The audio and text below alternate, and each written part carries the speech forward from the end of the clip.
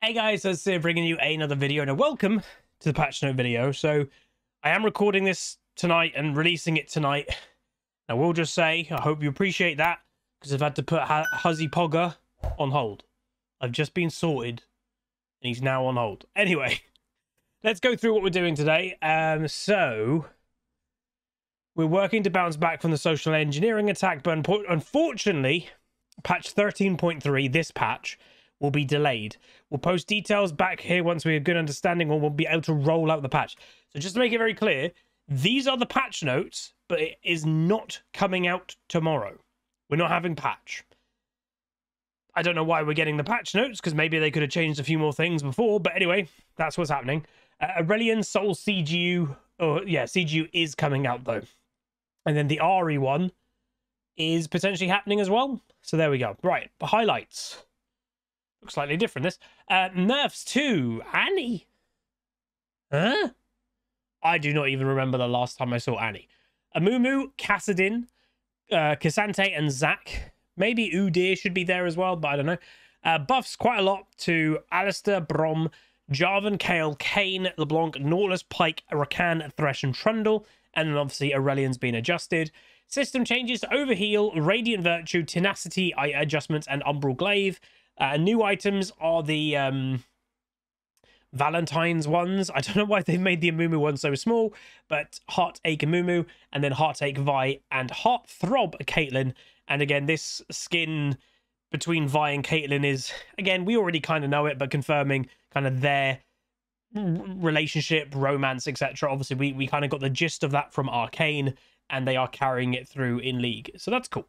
So let's get into it. So, Aurelion Sol. Now, what I'm going to do, I'm honestly going to skip talking about it here. The reason why is I don't think I'm going to do it justice explaining his whole brand new kit because I'm going to do a video on it. I've been waiting, obviously. I didn't really play on him on the PBE. I want to cover on a Unranked to Diamond episode. As soon as the patch comes out, I will be playing an Unranked to Diamond episode on him, giving it a go. And potentially he might even make it into my main champion pool if I like it. In essence, he's more of a fire-breathing dragon than before. But he still has his kind of core fundamentals of being able to fly and stuff like that. So we'll look at him in detail later. All I will say is his ulti looks absolutely mad. He can just like knock up like half of the map. And yes, I did say that right. In like absolute late game with all the stacks in the world, he can like do the biggest knock up you've ever seen. It's mad. But let's get into the changes apart from that. Obviously, apologies if you're wanting me to talk about that. I just think it's better to cover it in an actual video playing it. Amumu, Q mana cost increased, E base damage decreased. So yeah, Amumu's been a bit too good for a while, but I would say this is mainly to two things. That adjustment that they did to Bandage Toss, giving it 2 stacks available, it just made it so good. Because his absolute chain CC for one champion, if you hit your first Q, then hit your ultimate, then you can do a follow-up Q, you're keeping something still for, God, like 3-4 seconds, which is mad. So it put him obviously really good in the support role. And then let's be honest, the other thing that's keeping him like relevant is Demonic. Demonic Embrace. That item really needs to get still nerfed to the ground. Champions like Amumu, Udyr, Maokai, all of them are using the item. So we'll see what they do if they're doing anything, which I don't know if they are in this patch. But anyway, Tantrum, damage is just going down. No, damage is going up, but scaling. So less damage in the early game, slightly more damage in late game with the equalizing a rank 4. And then mana cost of Q is more expensive. So they're just kind of toning him, especially his early game down, which is very strong in, I would say, especially support. And his jungle isn't too bad, but I think his jungle just gets a bit more punished in higher ratings than lower, but he's still a problem. Annie, no idea why this is getting nerfed. Passive is now fully charged on spawn. E shield strength increase, cooldown decrease. Wait, what? Hang on. Didn't they say this is a nerf? This is a nerf. And he's been struggling to pick up wins. Yeah, why are you nerfing it then? Grant him his health. I think that might be wrong. I think this is a buff. So Annie's been struggling to pick up wins even when she's matched against opponents that she should have an advantage against. We're giving one of League's oldest champs some much needed quality of life buffs to her Molten Shield and Pyromania passive and bumping up Tibber's durability for late game fights. The intent is to buff Annie in ways that aren't just her upfront burst damage, but we'll be keeping an eye to make sure these later changes, you know, are fine. So yeah, this is a buff. This isn't a nerf. I guess she's been miscategorized in the thing above. So this is really nice. On spawn, Annie starts with her passive fully charged, so she has a stun ready to go. Because, you know, at level 1, a lot of champions have got stuns. Annie would have either had to start W, cast it a bunch, and then do an invade, but she's burnt so much mana and wasted a lot of time to get to that point. So now you can still take Q level 1, or you could technically take W, and you can get your stun straight away. You don't need to waste that mana and time. So that's a big, nice quality of life change buff. And then the shield strength is going up by an AP buff. So it's a mid to late game, a better, you know, stronger. But it's also a 20 better shield at rank 1. So that's great for early game 2. The cooldown of it is also going down. The retaliation magic damage, so when she takes damage, it reflects kind of like Thornmail, etc., is going up. Oh, these are buffs. When Molten Shield is active, enemies who basic attacks hit the shield receive magic damage. When Molten Shield is active, enemies whose basic and spells. Oh my god. So it used to be just basic attacks. If you get spells or basic attacks, you're taking damage back if you're hitting Annie with her E up. And then the other thing is Molten Shield will now inflict damage once per shield. So yeah, so Molten Shield now only inflict damage against opponents once per target per shield. So you'll only reflect damage once per player rather than every single auto attack or whatever. That's fine. And then summon Tibbers. Tibbers is getting more health. Whoa, he's gonna have a lot more health. So he's the same base health, but you never had a plus 75% ability power ratio as Annie. So let's say you've got, I don't know, just very basic 1,000 ability power. So that means you'd be gaining 750 bonus health on Tibbers for that 1,000 ability power. Obviously, Annie doesn't get 1,000 ability power. In late game, she may get 500. So still, like, you know, Tibbers will be, with 500 ability power roughly, in late game, would have about 3,500 health. That's not bad. He is then getting more resistances also based on your ability power. And his movement speed is going up per rank of your ulti. This is very nice for Annie. To be honest, a lot of these changes, I would actually say, is, again, like they mentioned, it's not a buff to her burst. This is a buff to the other build that's quite popular, is the Riley burn build. So you go Rileys, and then you get Leandries, you can get a Demonic.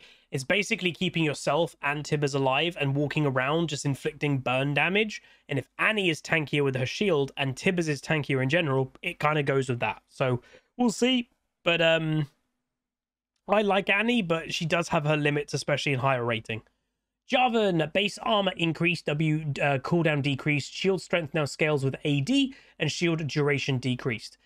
Yeah, I mean, Jarvan's not been in the best spot for quite a while, so he's getting a little bit more base armor, and then his shield is becoming more useful. Like, again, it's getting an 80 bonus AD ratio, where it didn't even have one before.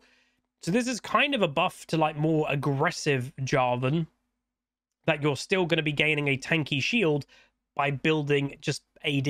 So maybe look for some, like, full AD Jarvans in this patch, which we'll see how that goes. Cassante. So again, they released Cassante. He was a bit too weak, and then they overbuffed him, and that's kind of where we are now. And I will say, he's not absolute bulletproof. A bit of a spoiler in the next few days, I did play Cassante in Unranked Diamond, got absolutely hard countered, and I could do sod all. So he's not like ridiculous. He's just ridiculous if the right circumstances are there. That's what I would say. So his health growth is going up, but that is because his Q knockup duration is going down. So he's Q3, and the stun duration is also going down, so just less CC. And then the stun duration of his W is going down. There's obviously something here. They're reducing his CC. And then his ultimate, resistance is lost. He used to lose 65% of his resistances. He is now losing 85% of bonus resistances gone. So again, He has his core ones, his base ones as a champion, but all the armor items or the magic resist that he buys from items, that is now more being taken away. So he will be squishier, and that is the whole idea. He is supposed to be tank when he's not in ulti, and when he's in ulti, he's supposed to be basically glass cannon, but that's not really how he's felt. So hopefully that helps a bit. KASSAWIN. So again, I said literally last patch when I went through this video that the change would do basically absolutely nothing, and it did nothing. So yeah, and look, right, even after his nerfs last patch, KASSAWIN continues to KASSAWIN. Even Riot are now calling this champion KASSAWIN. So anyway, E, which obviously is the ability that you max, base damage is going down in the early game, which again is quite funny because a lot of people always say like, oh, you know, he's weak in the early game. He's surprisingly not weak in the early game. That's the kind of funny thing. He doesn't lose a lot of early games, especially if you just play a bit smart, a little bit reserved, get a little bit behind in farm, try to get level 6 relatively easily, and then you can kind of start going ham. That's the point. That's not that bad for early game. The cooldown, though, from nearby casts, so each cast nearby used to make the cooldown go down by a second each cast. So in the middle of a team fight, when all spells are going off, he gets his E back constantly. That's just being nerfed a little bit. So it's 0.75 seconds per cast instead of 1. So they'll do a little bit, and again, nothing major. And then Rift Walk, magic damage is going down base, and that's it. And then bonus magic damage per stack is going down a tiny amount. I'm going to be real with everybody. These aren't going to do anything. Again, this champion is obscenely strong. I think people really underestimate how strong he is. Hence why I've started to play him a bit. He's ridiculous. And these don't do enough. Yeah, like the way that obviously I would potentially have done it myself, like get rid of maybe the maximum mana scaling as well, because he got actually a lot of damage. That's what enables you to build like a frozen heart on him, but it benefits you because you're actually getting damage from building frozen heart, but it then makes you kind of a tank. So that's the kind of thing that maybe they needed to get rid of if they really wanted to affect this champion a bit more, but I think he's still going to be strong. Kayle. Don't really see Kayle. I would say the champion is still quite strong. I think we have a couple community members that do play Kayle. And weirdly enough, one of the strongest ways I've seen Kayle be played is the more AD carry-centric build. And I'm not talking about playing Kayle bot lane, still playing Kayle top, but building AD carry-esque. So building like a Kraken Slayer, Blade of the Ruined King, Wit's End. That is an incredibly strong build. And I think more people probably should be doing that build than the current AP build, because it's also that AD carry build is more, it's better against bruisers and tanks because it's got tank shred in it. But anyway, passive divine ascent, getting bonus movement speed is a bit more, not bad. And then the E is giving a little bit more damage based on your ability power. So I guess that is giving you more incentive to do the normal ability power build, not the AD carry build, but we'll see how that goes. Kayn, a champion I will say has been always problematic pretty much since his inception, and that is because ultimately it's really hard to balance something that has two halves. He has obviously his assassin and he's got his bruiser red form. Typically red form has always been better for solo queue, especially when red form in the past has done way too much damage and healing. That has been toned down, thankfully. And then blue Kayn can pop off, very slippery, can just have insane mobility, and if it does very well, has that kind of big one-shot potential.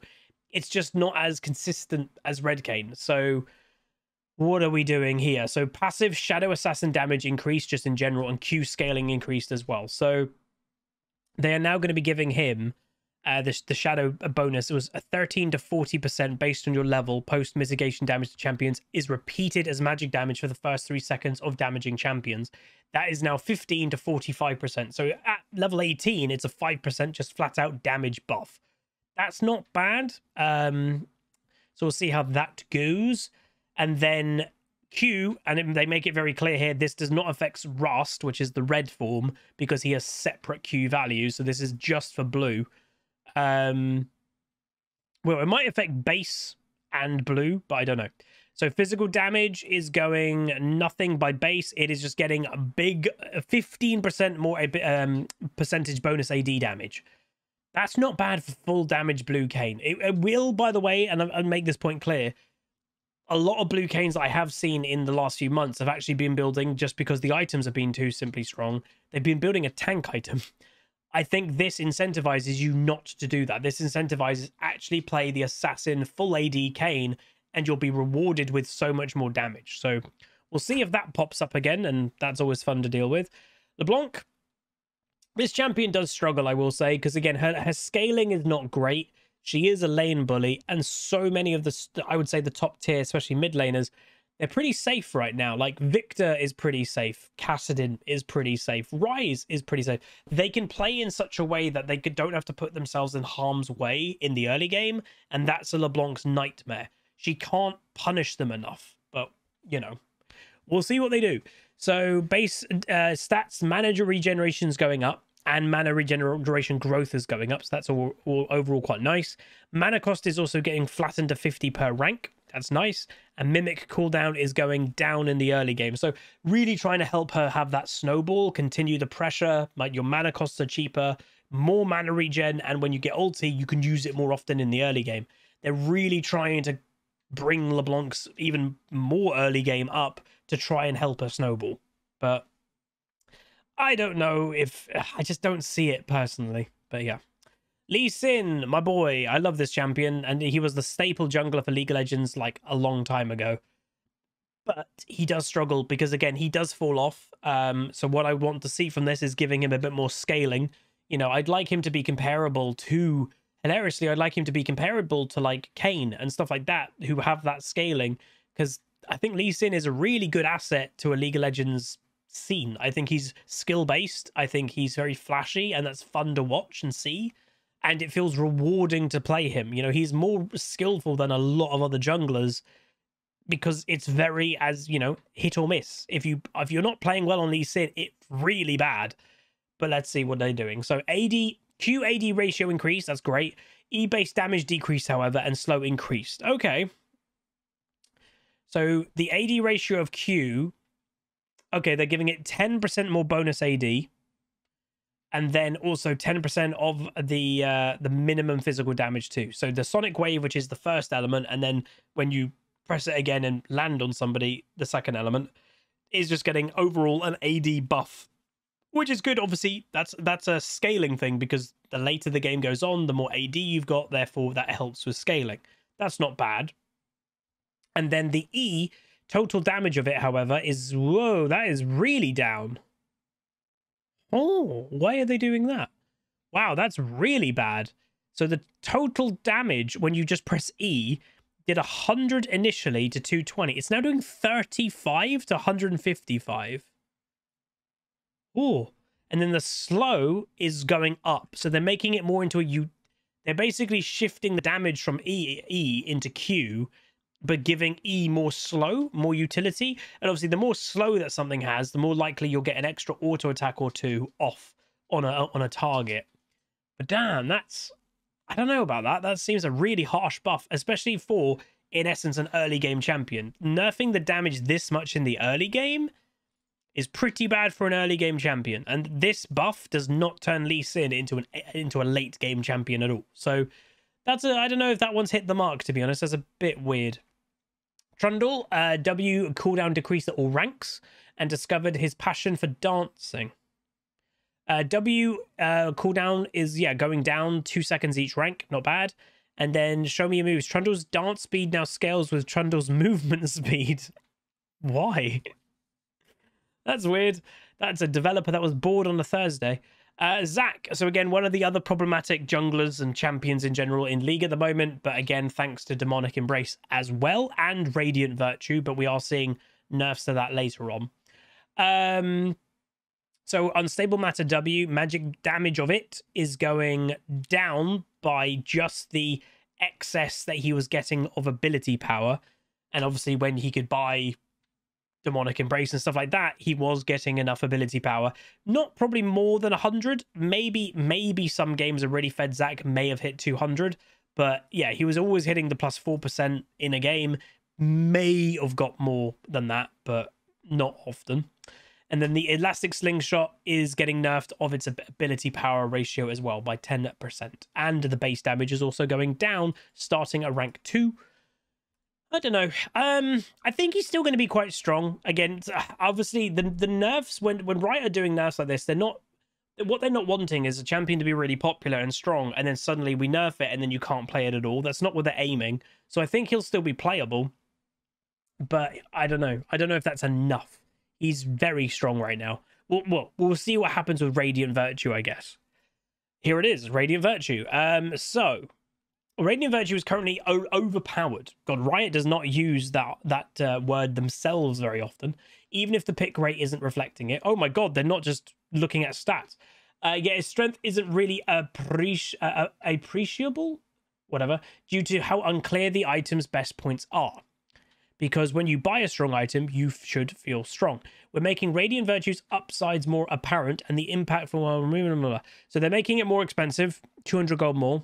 The passive cooldown is going up by 30 seconds, so a 50% increase. That's a lot. The Guiding Light cooldown maximum health gained is going up, however. The total healing was 8 to 16% maximum over 9 seconds. It's now 12% maximum healing over 9 seconds, so it's technically a buff if you get it really early into the game, but the later the game, it's a nerf. And then they have removed the ability haste that you are getting yourself and granting to your allies nearby, which that again was quite annoying for especially like a champion like Zac. That's how he casted his W and his spell so often, and healing a lot. So it is being nerfed. It's also, you know, big cooldown increase. So hopefully it stops random champions buying it. Like you're seeing Karmas buy this item, obviously Zax, Udyrs I've seen a lot of different champions buy this item. I think even I saw like an assassin buy it once. It was a bit weird, but anyway. Umbral Glaive, currently too much effective at choking out enemy vision for assassin supports and assassin supports, especially marksman supports. Again, the Caitlyn, Ashe, and Jhin support that some people are doing. We do think this item deserves a spot on the roster though, so reducing its uptime and general ability to devastate enemy traps and vision. So the cooldown of it is going up by 10 seconds. And then the update is when a ranged champion using Umbral Glaive attacks a ward, they deal true damage to it. And then they've removed Umbral Glaive will no longer instantly kill traps. So it will reveal them, but not instantly kill them. Runes overheal.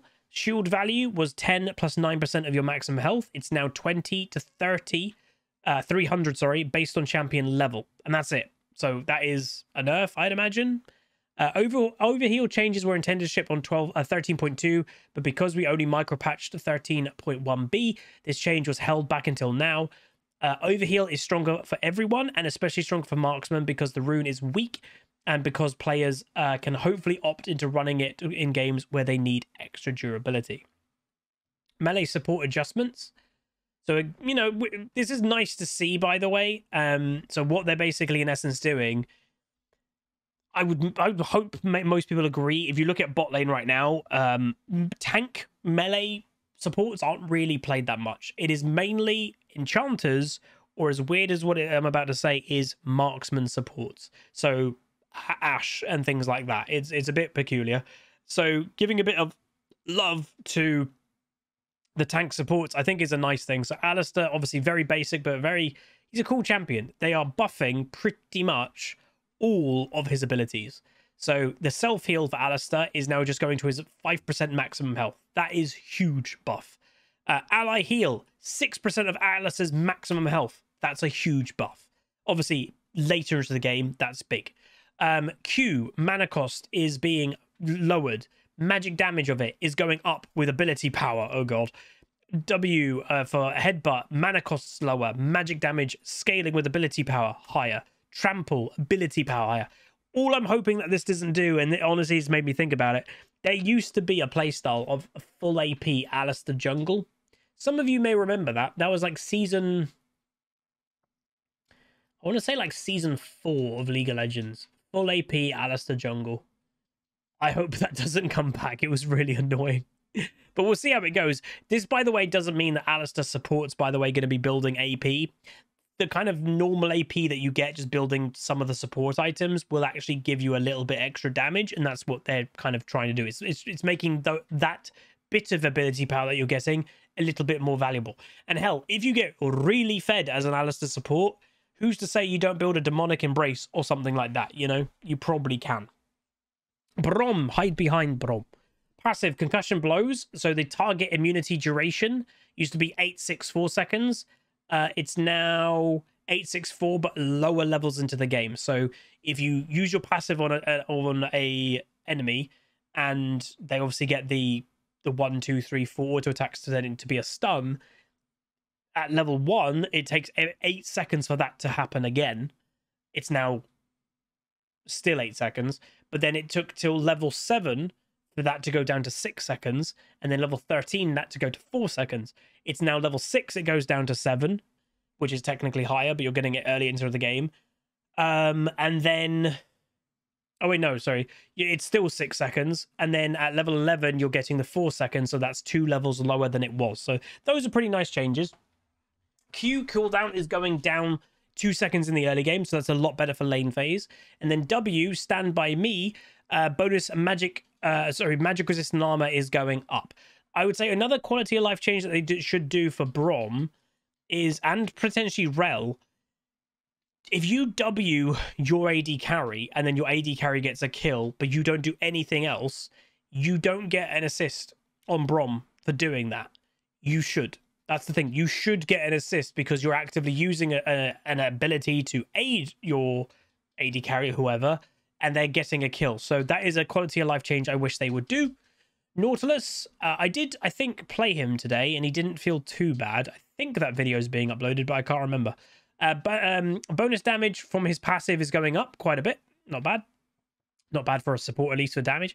And then the W, mana cost of it is going down, and the shield strength is going up.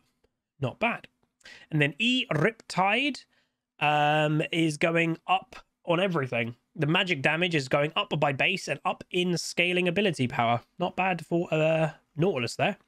Pike, physical damage of his E is going up straight across the board. Very nice, apart from rank 1. Rakan, cooldown of his Q is going down. The mana cost of it is going down, so a buff. And the base heal is going up. Damn, they're doing some big buffs to these champions, aren't they? And then the W Grand Entrance is going down by base damage, but the ability power is going up. And then Thresh, God, everyone, that's the last one. So his Q, obviously his hook, magic damage of it is going up by base, starting at rank 2 onwards. And then he's also getting 30% more ability power in the damage. And just remember, Thresh's AP ratio can be interpreted as 0.8 damage per soul unless you're going AP Thresh. So because obviously Thresh gets ability power from his soul that then translates into the damage. So yeah, basically per soul that you pick up, you're getting an extra 0.8 damage per soul. So in late game, if you pick up 50 souls, it's nearly an extra 50 damage just by picking up your souls on your hook. That's not bad. The shield per soul is now 2 instead of 1.5. So in late game, you know, make sure you're picking up those souls. And then your flay magic damage is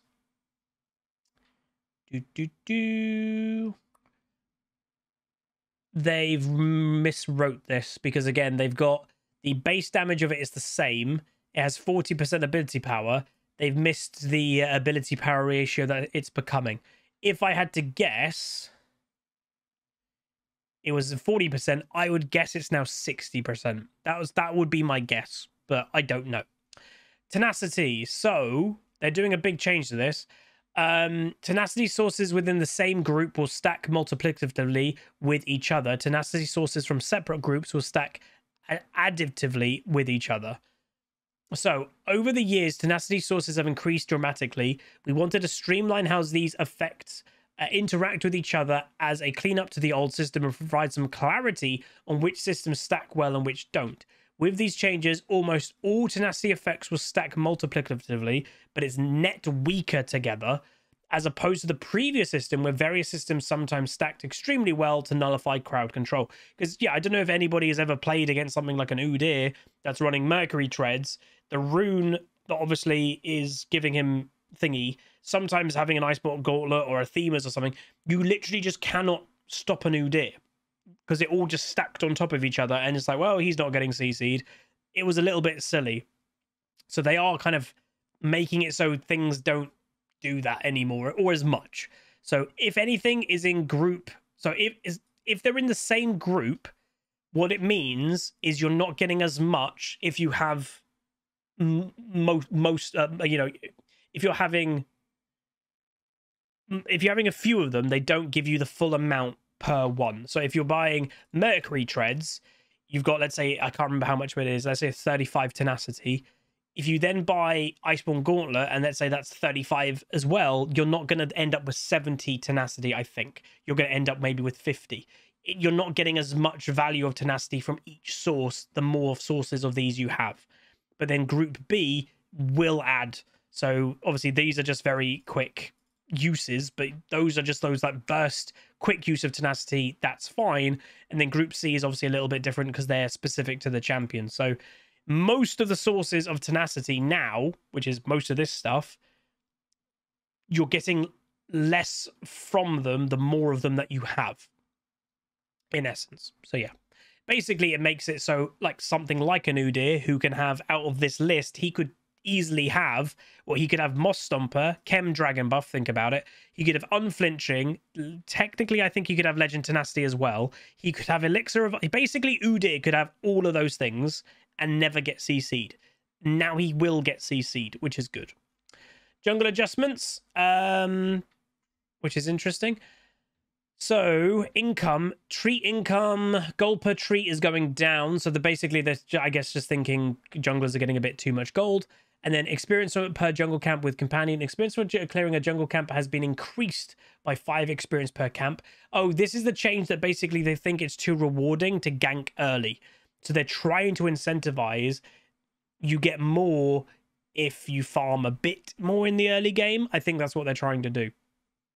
But yeah. Vision, stealth, ward trinket cooldown is going down based on champion level.